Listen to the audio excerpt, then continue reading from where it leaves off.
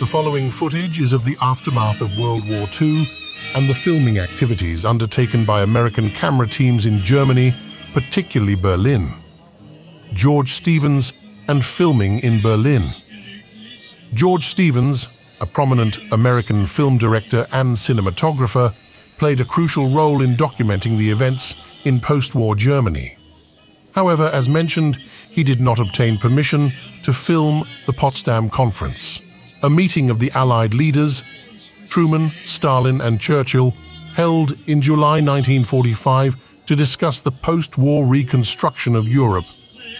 George Stevens, a highly respected American film director and cinematographer, indeed played a crucial role in documenting significant events during and after World War II.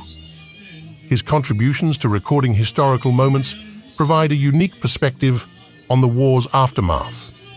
Here is more information about George Stevens and his involvement in post-war Germany.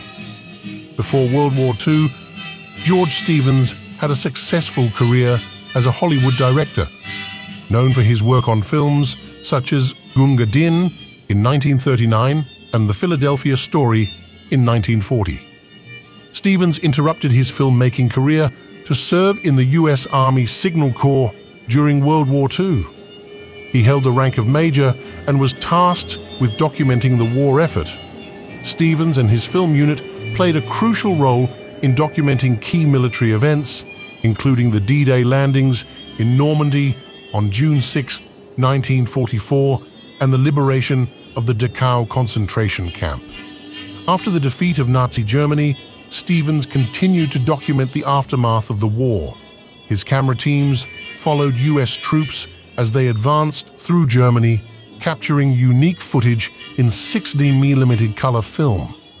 The Potsdam Conference, held from July 17th to August 2nd, 1945, was a crucial meeting where Allied leaders, including President Harry Truman, Soviet Premier Joseph Stalin, and British Prime Minister Winston Churchill, discussed the post-war reconstruction of Europe and the administration of Germany.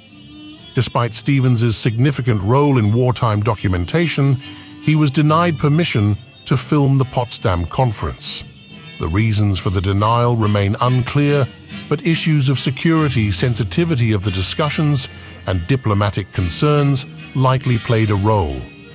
Stevens' post-war contributions went beyond documenting military events.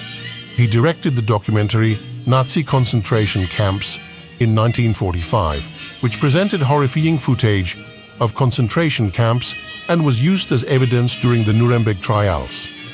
After the war, Stevens returned to Hollywood and resumed his filmmaking career.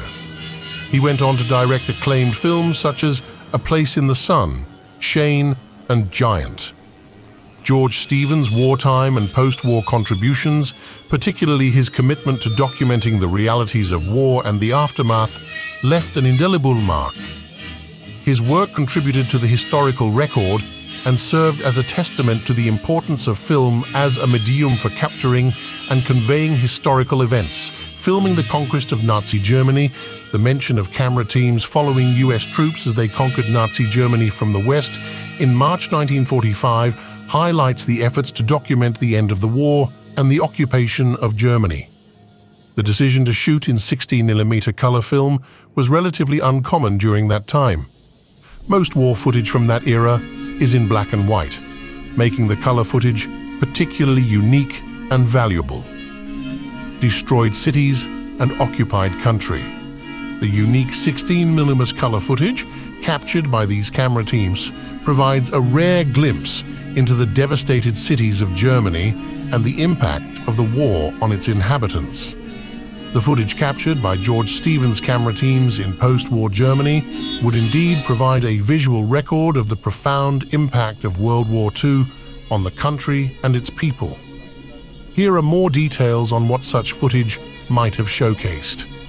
The camera teams would have documented the extensive destruction of German cities caused by Allied bombings. Cities like Berlin, Dresden, Hamburg, and Cologne were heavily targeted. resulting in widespread devastation to infrastructure, residential areas, and cultural landmarks. The footage includes scenes of civilian suffering, illustrating the human toll of the war. Images of displaced families, wounded civilians, and the emotional trauma experienced by the German population would be part of this documentation. The camera teams might have documented the aftermath of Nazi atrocities, including the liberation of concentration and extermination camps. Footage of survivors, evidence of mass graves, and the horrific conditions within these camps would provide a visual record of the atrocities committed by the Nazi regime. The challenges faced by the occupied German population during the post-war period would likely be documented. This could include scenes of military occupation, the establishment of displaced persons camps, and efforts to provide humanitarian aid and rebuild communities. As the Allies worked to stabilize and rebuild Germany, the footage may showcase efforts to restore essential services, reconstruct damaged infrastructure, and address the immediate needs of the population. This would be part of the broader narrative of post-war reconstruction. The camera teams may have documented the plight of displaced persons, refugees, and those who had lost their homes and families during the war.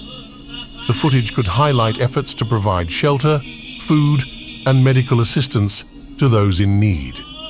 With Germany divided into occupation zones, the footage might capture scenes from each sector controlled by the Allied powers. This division would have significant implications for the post-war political landscape.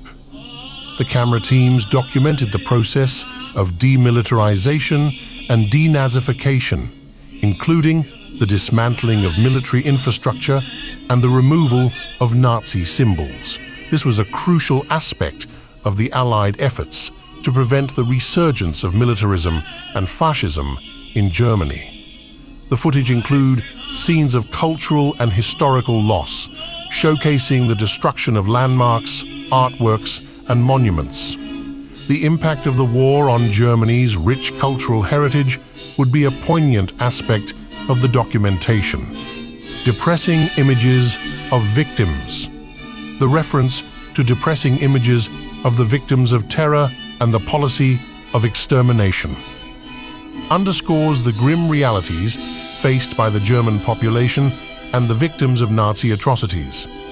In summary, the activities of American camera teams in Germany at the end of World War II, their use of color film, and the footage they captured provide a unique historical record of the immediate post-war period, shedding light on the destruction, occupation, and the human cost of the conflict.